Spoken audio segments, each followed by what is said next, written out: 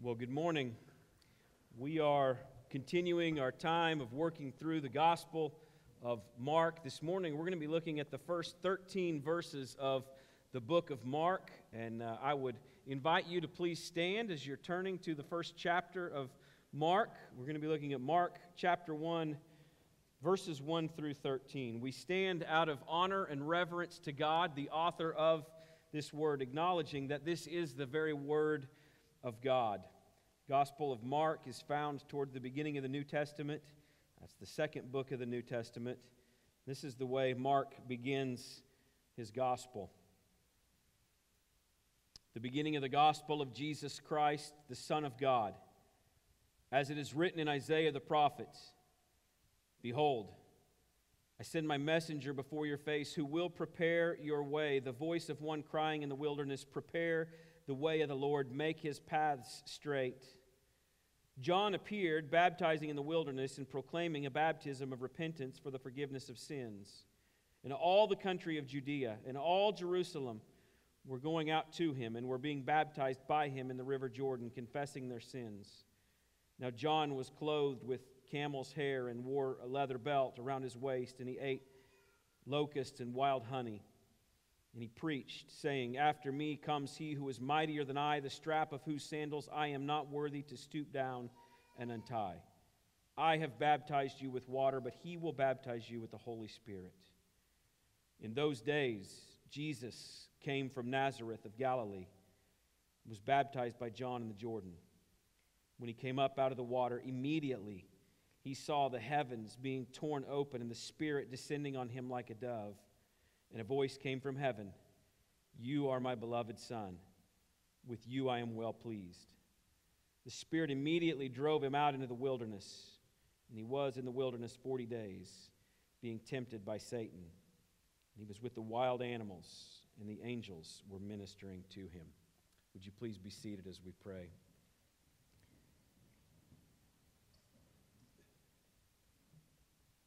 God, we acknowledge that we need your Spirit to reveal truth to us. That this is the word of God concerning your only Son, Jesus Christ. God, we are those who stand in constant need of your grace and your mercy. We need the good word, the good news, the gospel of Jesus Christ, to transform us, God, unto salvation, but also to sanctify us in Christ. And so this morning we pray, Lord Jesus, that your Spirit would come as it descended on you, that it would descend in this place, illuminating the truth of this text, that we might be transformed because of it. Father, we love you. We pray these things in Jesus' name and for his sake. Amen. We've been coming back to this introduction to Mark. I think it's important to set these passages in their context. And so last week we looked at the fact that Mark in his gospel is pointing the people towards the king, this King Jesus. Mark is writing this book in Rome. He's writing to an audience of Romans, and he's trying to help them understand that there is a king who is greater than Caesar. He wants these Roman Gentiles to understand that the good news of the gospel of this King Jesus, it is better news than anyone could ever imagine. And so last week we looked in depth at this forerunner, this herald who came before Jesus, John the Baptist, who came to prepare the way for the king. And we talked about the fact that in this culture, and even still today in our culture, it's common for a king or a high-ranking official to send someone to go before them to announce to the people that they're coming. It was very common for a forerunner to come into a town or a village. If the king wanted to make an announcement in a town or a village, he would send a forerunner. Because the king doesn't want to come and make an announcement to nobody. The king doesn't stoop to speak to an empty room, and so they would send a forerunner, a herald, to go ahead of them and proclaim and gather the people together and say, hey, the king is coming, and the king's got a message, and you need to be ready. You need to gather together. You need to prepare because the king is coming. And so last week we looked at this passage about John the Baptist, the herald of the king, who came to proclaim that the king was coming. And this week, as we see the baptism of the Lord Jesus, the long-awaited Messiah, the King of Kings, we see the coronation of a king. Last week it was the proclamation about the king. This week we will look at the coronation of the king. But even before Mark introduced to us this herald who would come and announce the coming of the king, he actually took us back to the Old Testament to show us, the reader, and to show those readers in the first century in Rome that there were actually multiple voices that God had sent to inform the people that the herald was coming. That multiple times, in multiple places, and in multiple occasions in the Old Testament, God had actually sent voices to let people know that there's one coming who will be a herald of the king, that this man, John the Baptist, is coming before the Messiah, the Christ, comes. It's interesting, in Mark chapter 1, verse 2, he says that he's quoting Isaiah, but in fact, in this short passage, he actually quotes the books of Exodus and Isaiah and Malachi. I think for the sake of brevity, he mentioned the most important or the most significant of the prophets that he quoted, but he's quoting from 3 Old Testament places. And what Mark is doing is he's pointing us to John the Baptist, who will point us to Christ, is he's drawing us with John the Baptist out into the desert, into the wilderness. One of the things that we need to understand as we're beginning our time, and we'll be for several months looking through this important book, the Gospel of Mark, is that one of the literary tools that Mark uses in his gospel to help us understand what he's doing is Mark uses geography to sort of create different settings. And so we're going to see as we work our way through the Gospel of Mark that when Jesus and the disciples, when their geography changes, that the point of the passage changes with him. And so you'll see oftentimes Mark will say, well, then they went across the lake to do this, and then they went back across the lake to do this, and then they went up into Jerusalem to do this. And so when the book of Mark, when the geography changes, that's a very significant point. Well, it's interesting also that Mark begins his gospel out into the in the wilderness. And as I said before, I think what Mark's doing here is he's trying to draw us with John the Baptist out into the desolate places, quoting these 3 Old Testament passages which all speak of the Messiah, the one who is to come, the King, and directing our hearts out into the wilderness. God has always used the wilderness to factor in very significant ways in the story of the relationship between Him and His people. God took His people through a serious season of testing in the wilderness as He was preparing to lead them out of captivity in Egypt and into the promised land. And so God here, in His sovereign control, this word inspired by the Spirit, He's taking us into the wilderness to see some significant things. So as we looked at last week, Mark tells us in verse 5 of the passage we looked at last week that all of Judea and all of Jerusalem were going out into the wilderness to be baptized by John. That God, through this prophet, John the baptizer, was drawing Israel once again out into the wilderness in a season of preparation to receive what He had for them. The people were leaving their homes, their villages, their towns, even coming down from Jerusalem, from on high, to be instructed, for their hearts to be prepared, drawn out into the wilderness. It's very interesting because for the people of Israel, everything about their existence centered on one thing. For the people of Israel, it was always all about the temple. Because everything for Israel revolved around worship, you have to understand, and I wish that this were more of the heart of the modern Christian, and I long and hope that it would be, but for the people of Israel, they were consumed with this idea of worshiping the one true God, and for them, worship, the ultimate place of worship, was in the temple. The temple is the center of worship. The temple is the place of sacrifice. The temple is literally where the Spirit of God dwells. For the first century Jew, everything about their existence centered on the temple, which was in Jerusalem.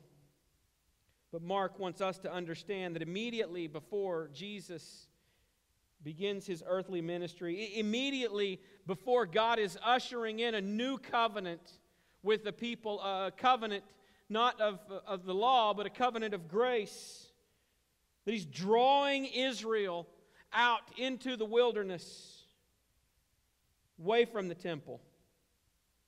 So the people of Israel are going out, away from Jerusalem, to be baptized by John. I think Mark wants our hearts and our minds, if we're going to immerse ourselves in this gospel, this good news concerning the person and work of Jesus Christ, to really feel a sense of presence and a connection with the people of Israel out in the desolate places in the wilderness.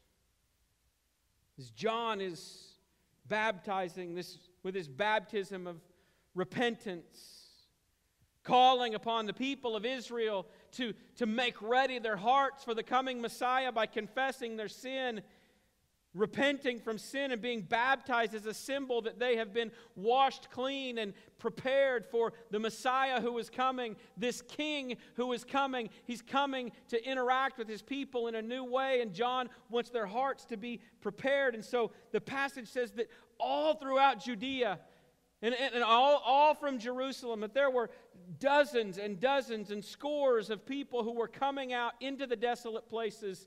And John was engaged daily. We think probably for a period of over 6 months, that daily John was engaged in this ministry of calling upon people to repent and baptizing them in a baptism of repentance and confessing their sins. And as he's going about this ministry, I mean, you can imagine this ministry where hundreds of people are lined up on the banks of the river, and John is ministering to them, he's baptizing them. And Mark tells us in the passage we're looking at this morning in verse 9, in those days, Jesus came from Nazareth of Galilee and was baptized by John in the Jordan. Actually, I love the way that the Apostle John describes this first face-to-face meeting between Jesus and John the Baptist. In John chapter 1, beginning in verse 29, John gives his account. This is the Apostle John giving the account of the baptism of Jesus by John the Baptist.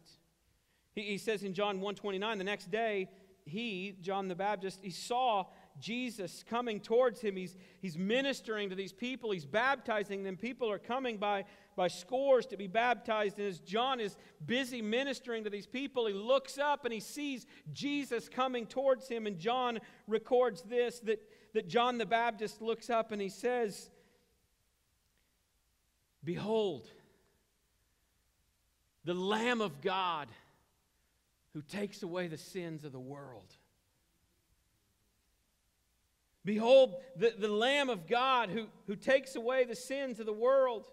In John's account, he goes on to say, he records the words of John the Baptist as saying, "This is him.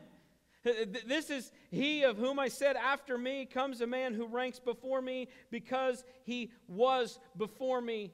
John recounts this instance of John the Baptist busy doing the work that God had called him to out in the wilderness, in desolate places, withdrawn from society, and the people were flocking to him. And he looks up and he sees the Lord Jesus Christ, and he says, "Behold, the Lamb of God." I mean, this is it.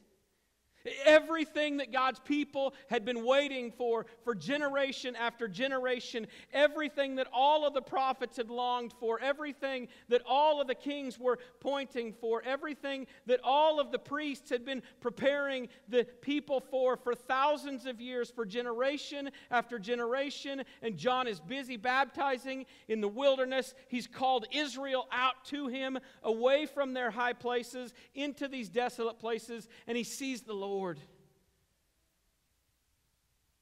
the sacrificial Lamb of God,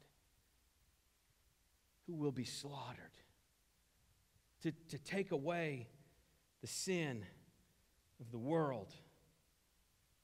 This is the first face-to-face meeting between Jesus and John the Baptist, but it was not the first time that they had met.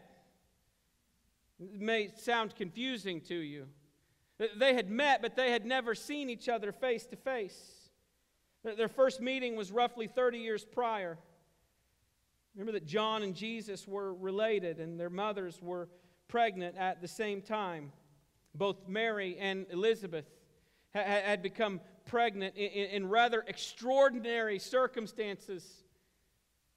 Luke chapter 1 records this first ever meeting of Jesus and John the Baptist as they were both infant children in their mother's womb.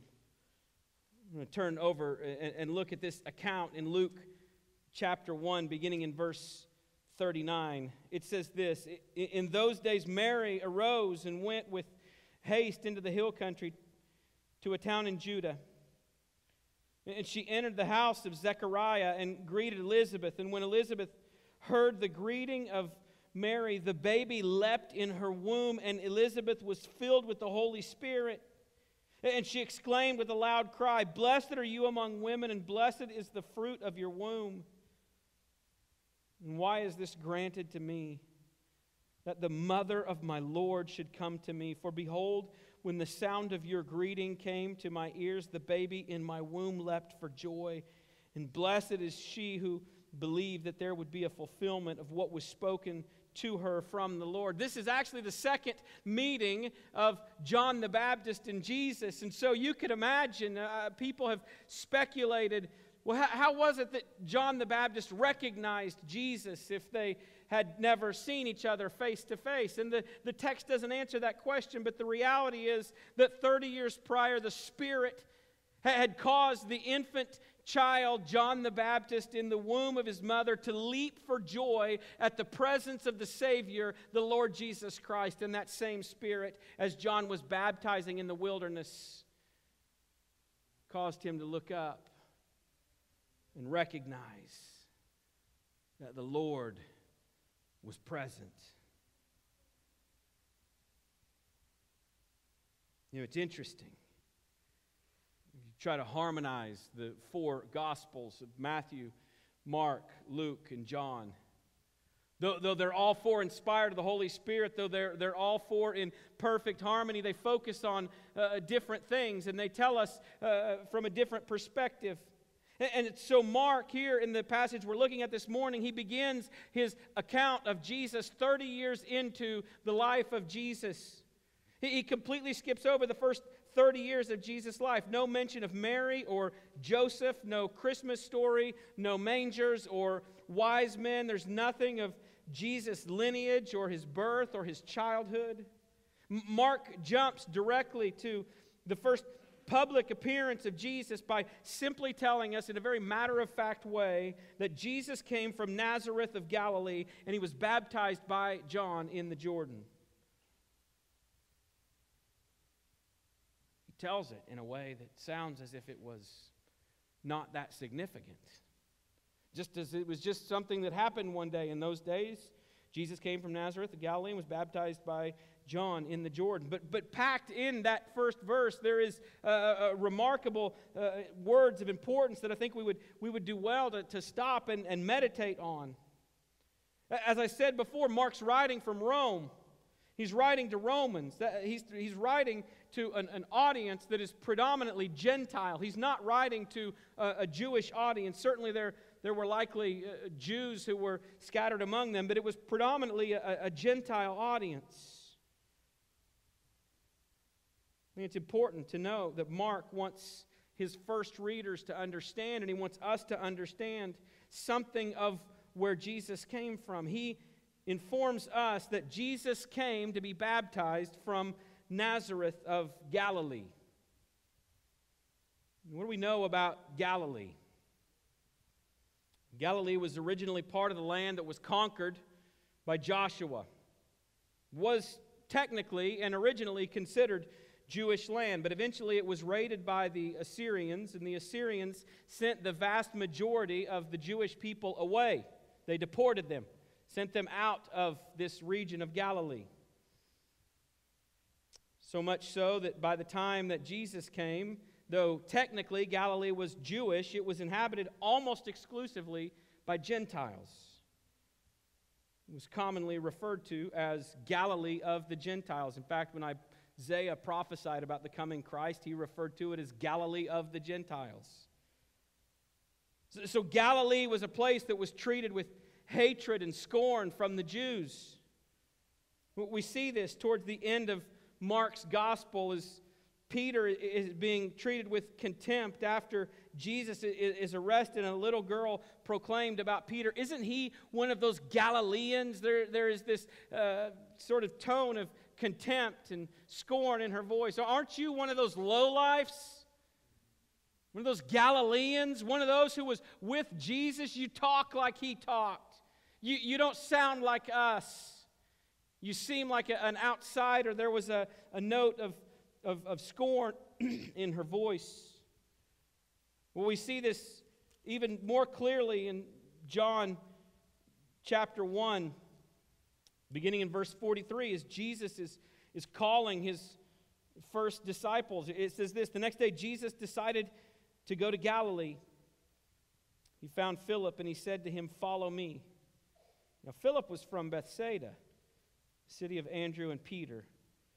Philip found Nathanael and said to him, 'We have found him of whom Moses in the law and the prophets wrote, Jesus of Nazareth, the son of Joseph.' Nathanael said to him, 'Can anything good come from Nazareth?'" Mark wants us to understand that Jesus is coming out to be baptized by John in the Jordan, not from Jerusalem, not from the high places, not from places which were highly esteemed or highly regarded, but he was coming out to be baptized in the wilderness from Nazareth in Galilee. For the Jews, the reality was this: the farther you were from the temple, the further you were from Jerusalem, the further you were from God. So they looked at those who lived in these far-off regions with contempt, with scorn. In fact, in John chapter 7, verse 40, some of the people, when they heard the words of Jesus, they said, "This certainly is the prophet." John says others were saying, "This is the Christ." And others were saying about Jesus, "Surely the Christ isn't going to come from Galilee, is he? This can't be the Christ." I mean, if Jesus was going to come, if Messiah was here, he would be someone of prestige, someone of honor. He'd be from Jerusalem. He would be someone of significance, someone of importance. It was unthinkable for some that Messiah would come from Galilee, this Galilee of the Gentiles. But it seems, even in the first century, they were ignorant of the Word of God. Isaiah had prophesied, long before the birth of Christ. There will be no more gloom for her who was in anguish.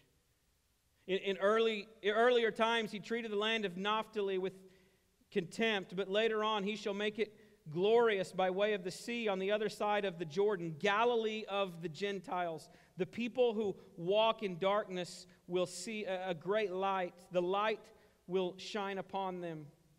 As I said, for the people of Israel, the further you were from Jerusalem, the further you were away from the temple, the more disdain they had from you. And Galilee was a long, long way from Jerusalem. It's a place of scorn, a place of rejection. It's no small thing that Mark wants his Gentile audience to understand. It's no small thing that Mark, inspired by the Holy Spirit, wants us to understand that as John was busy doing the work that God had called him to of baptizing people, calling Israel out into the desert, he looks up and he sees a man from Nazareth in Galilee named Jesus. Behold, the Lamb of God who takes away the sin of the world. And so in verse 10 of the passage we're looking at this morning, this one who was despised and rejected,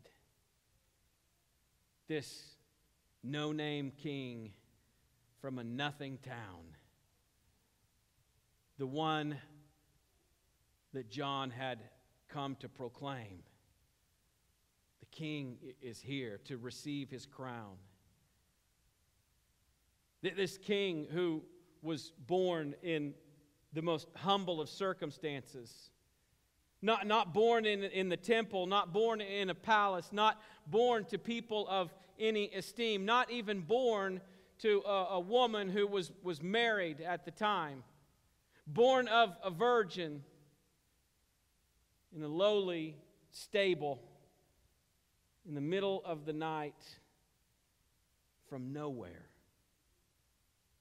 This is God's chosen king,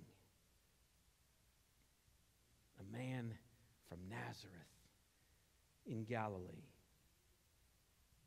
Mark tells us in verse 10, when he came up out of the water, immediately he saw the heavens being torn open, the Spirit descending on him like a dove. That word immediately, we're going to see that a lot throughout the Gospel of Mark. Mark wants to get to the action. He doesn't give a whole lot of detail, and Mark jumps immediately from event to event. And so Mark says, immediately as Jesus was coming up out of the water, he came up and immediately the heavens were being torn open. And he saw the Spirit descending on Jesus like a dove. This is in every way the confirmation that this is the King that the people had been waiting for. This is the one true King, the King of Kings, the Lord of Lords. John had come to proclaim that the King is coming, and now God is going to give voice and give picture to the fact that this is His Son, the Son of God, the King of Kings. The language that Mark uses here is really significant. The word that our Bible translates as torn, it says immediately he came up and the heavens were being torn apart. The heavens were being ripped apart and the Spirit of God descended on him like a dove. The Greek word that is translated as torn is the word schizo. It's only used one other time in the New Testament. Mark says immediately after Jesus' baptism, as he was coming up out of the water, the heavens were torn apart. He uses the exact same word in Mark chapter 15, verse 33. If you would turn to Mark 15 as we look at the only other use of this one word, schizo, which is translated as torn, from Mark 15. If you see the significance of this same word that Mark only uses 2 times, he's now telling of the death of Jesus. He says, when the 6th hour had come, there was darkness over the whole land until the 9th hour. And at the 9th hour, Jesus cried with a loud voice, Eloi, Eloi, lema sabachthani, which means, my God, why have you forsaken me? Some of the bystanders hearing it said, "Behold, he's calling Elijah." Someone ran and filled a sponge with sour wine and put it on a reed and gave it to him to drink, saying, "Wait, let us see whether Elijah will come and take him down." And Jesus uttered a loud cry and breathed his last. And the curtain of the temple was torn. Schizo, the exact same word, only used twice. It says the temple of the curtain was torn in two from top to bottom, and when the centurion who stood facing him saw that in this way he breathed his last, he said, "Surely this man was the Son of God."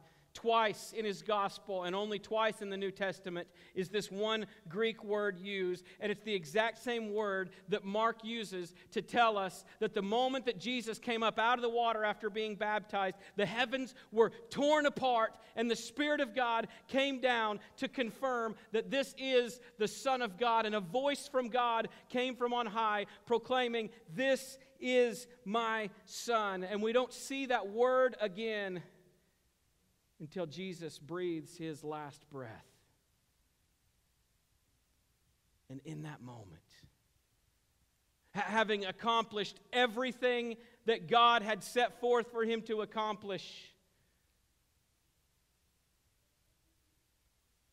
the curtain of the temple, which separated the Spirit of God from the people of God, was torn apart, ripped from top to bottom, as there is now no separation between God and man.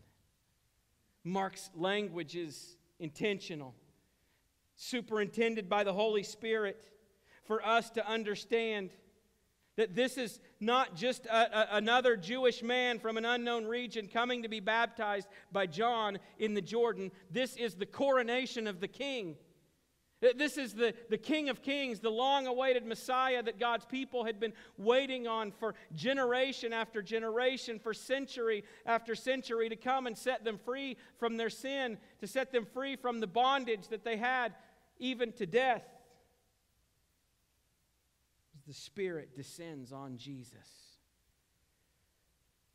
and the voice of God declares, "You are my beloved Son. With you I am well pleased." Mark can think of no better way to begin the gospel about Jesus Christ than by helping his Gentile hearers understand this is the true King. Those Roman Gentiles who lived under the oppression of Caesar, who claimed to be God, Mark wanted them to know there is a King who is God, and his name's not Caesar, it's Jesus.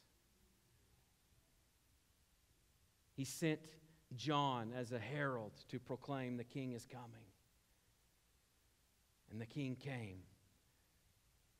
His coronation was not attended to by military leaders or military bands. The coronation of this king was not celebrated with great feasts and great parades. It was not commemorated with these tremendous public shows of gratitude and adoration. It was witnessed by the people of God who saw the Spirit of God and heard the voice of God proclaiming, "This is my Son. This is your King, the King of Kings, the Lord of Lords." Mark wants us to understand first and foremost that Jesus is the King, the long-awaited King who will reign and rule over God's people for all eternity. He's come and his name is Jesus. He wants us to understand that first and foremost. Second, Mark wants us to understand that everything about this King is different. This King didn't come in power to conquer us, at least not the first time. He came in weakness. He came as a suffering servant to suffer and die, to demonstrate the perfect sacrificial love of the Father, not in his power, but in his weakness, as demonstrated by the humility of the cross. Mark wants us to understand that this king came to suffer and die so that all who are willing to repent and believe in him might be saved. He wants us to understand that Jesus is the king, but that this king is different from every other worldly king. So what does this king do immediately after being coronated, announced as the King of Kings, having seen the Spirit of God descend on him like a dove and heard the audible voice of God declare, "This is my Son"? Does this king then ascend and go and take his rightful place as the ruler over the temple, or go and immediately start to eradicate all of the foreign oppressors from Israel? What does this king do? What is his first act? His first act of power and might and majesty and greatness? Well, it says this. Spirit immediately drove him out into the wilderness. And he was in the wilderness 40 days, being tempted by Satan. It was with the wild animals, and the angels were ministering to him. The first act of God's King, the eternal King, the King of kings, the Lord of lords. He retreats into the wilderness. Mark, his gospel in introducing us to the King. He's trying to draw our hearts and our minds away from all of the high places and all of the religiosity and all of the great and powerful things of the world into the desert, which is what God had always used to prepare his people for his coming. Just as Moses, the first redeemer over God's people, went up on the mountain for 40 days in preparation to lead God's people through the wilderness and into the promised land that God had given them as an inheritance, so Jesus, the final redeemer, withdraws for 40 days prior to the beginning of his earthly ministry. As we begin our time in this important book, the Gospel of Mark, Mark introduces the gospel. The very first verse of the Gospel of Mark, Mark says, "This is the beginning of the good news, the gospel of Jesus Christ, the Son of God." Mark wants us to understand two things in this passage: that Jesus is king, but that this king is different. He's not like the worldly kings. In 1 Samuel, when the people of God came to the prophet Samuel, they asked for a king. They were looking at the nations around them, and all of the nations around them had kings. And so the people of God, they came to the prophet Samuel, and they said, "Samuel, we want you to make for us a king so that we can be like the other nations." And Samuel looks at him, he said, "Do you understand that God wants for him alone to be your king? God wants you not to serve any earthly kings. God wants you to operate as if he is your king." And Samuel said to the people, "Don't you understand how this works?" He said, "Earthly kings, they take from you." He's trying to talk them out of their desire to have a king set over them. And so the prophet Samuel, he says, "Listen, earthly kings, this is what they're going to do. They're going to take your sons to serve in their army, and they're going to take your daughters to serve in their palace, and they're going to take a portion of everything that you produce as a tax to support their army." He said, earthly kings, that's what they do by nature. Earthly kings, they take from people. This king, anointed by God, came not to take, but to give his life as a ransom for ours. My hope is that as we immerse ourselves in this important book, the Gospel of Mark, that we will see the good news of Jesus Christ, that he is the Son of God, the King of kings, who came not to take from us, but to give to us everything. All life, all godliness, all righteousness, victory over sin, even victory over death, was given to us by this King who came to give his life as a ransom for ours. Let's pray.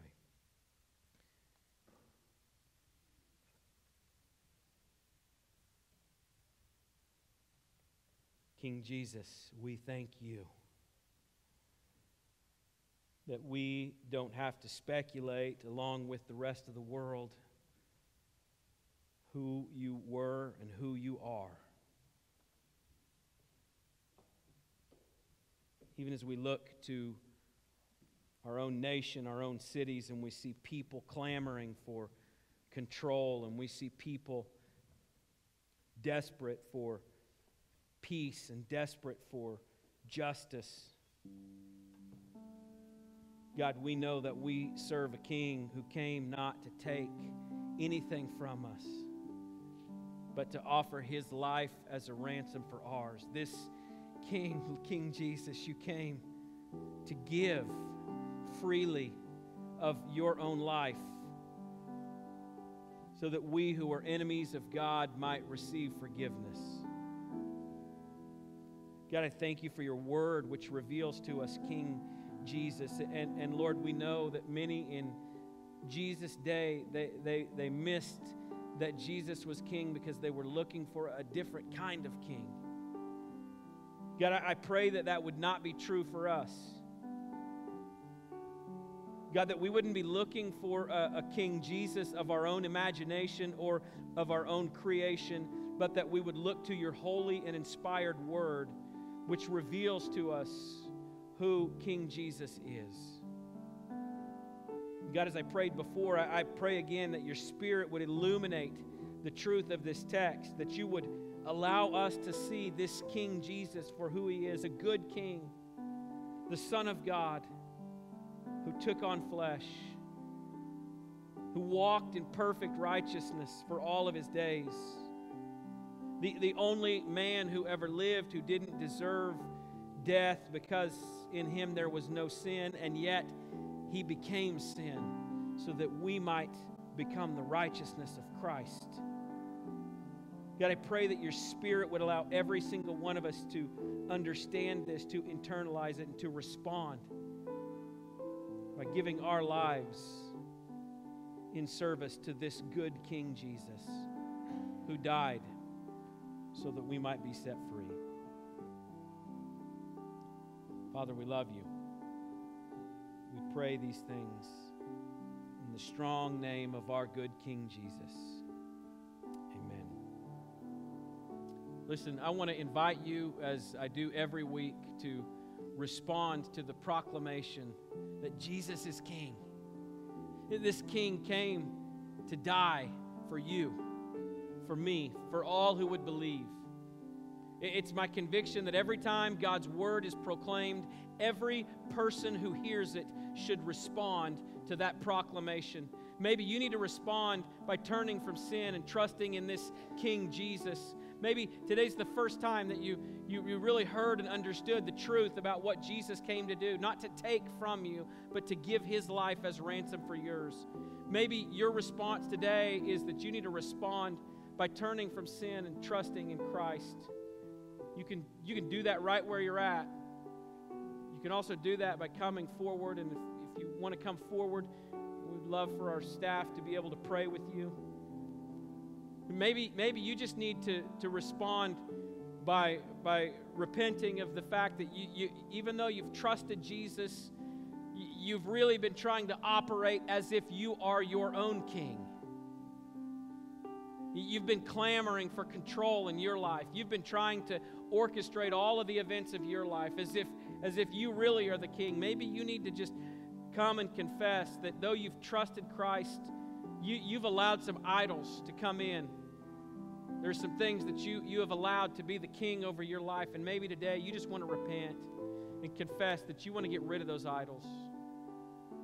Maybe you want to respond by coming forward and indicating that you've never followed through in obedience through baptism. This King Jesus said, we need to make disciples of all nations and baptize them in the name of the Father and the Son and the Holy Spirit. That the evidence for the church that we have trusted in this King Jesus is baptism, public profession of faith. Maybe that's your response today. You want to come forward and say, you know what, I've never publicly professed my faith through baptism. Maybe you want to unite with this church in membership. We'd love, if that's where you are, to have a conversation with you about that. I don't know what it is that you're wrestling with, but I do know this, that every time God's word is proclaimed, every person who hears it is called to response. So let's respond together as we sing this song.